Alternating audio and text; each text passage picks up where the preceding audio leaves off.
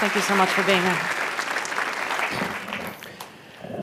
Solar power is scaling up faster than cell phones. For 6 years running, half the world's additions of electric generating capacity have been renewable, and the fastest growing parts have been the modular mass-produced renewables like solar and wind power. In each of the past 3 years, they've added over 80 billion watts and won $250 billion of private investment. So America now has more solar jobs than we have coal or steel jobs. China last year added more solar power than the United States has, and the year before, China got more electricity from wind power than from nuclear power. Nuclear and coal plants prospects are fading worldwide because wind and solar power are cheaper and can also make grids resilient, preventing cascading blackouts. But these modern renewables also scale up in a fundamentally different way. Traditionally, we built giant cathedral-like power plants, each costing billions of dollars and taking many years to license and build. But now each year you can build a factory that produces each year thereafter enough solar cells to generate each year thereafter as much electricity as your cathedral ultimately will. So solar output scales up incredibly quickly. Mass-producing solar and wind equipment makes it cheaper, so it grows faster. So it gets cheaper, so it grows faster. In 20 states today, entrepreneurs will put solar power on your roof with no money down and beat your utility bill, and soon they'll offer cash back. Yet many people still claim that solar cells and wind power are too variable to produce much electricity reliably because we can't cheaply store huge amounts for when the sun doesn't shine or the wind doesn't blow.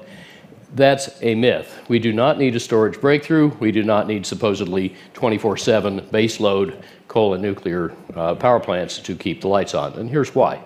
First, variable does not mean unpredictable. We can predict solar and wind power at least as accurately as demand. In this stormy winter month, forecast output from all the French wind farms almost exactly matched their actual output a day later. But also, secondly, we built the electric grid because no kind of power plant is 24/7. They all break. Those giant power plants are shut down about 10 or 12% of the time, losing 1 billion watts, maybe in milliseconds, often for weeks or months, often without warning. The grid handles this intermittence by backing up failed plants with working plants.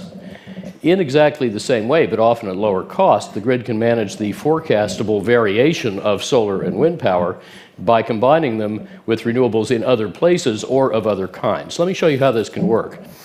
For example, the isolated Texas grid's summer electric loads can get much smaller and less peaky with more efficient use, profitably.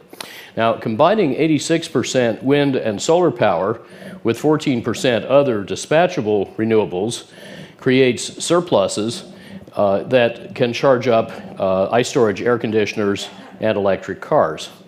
And then recovering that distributed storage when needed and filling the last gaps with unobtrusively flexible demand can then deliver 100% renewable electricity every hour of the year with only 5% left over.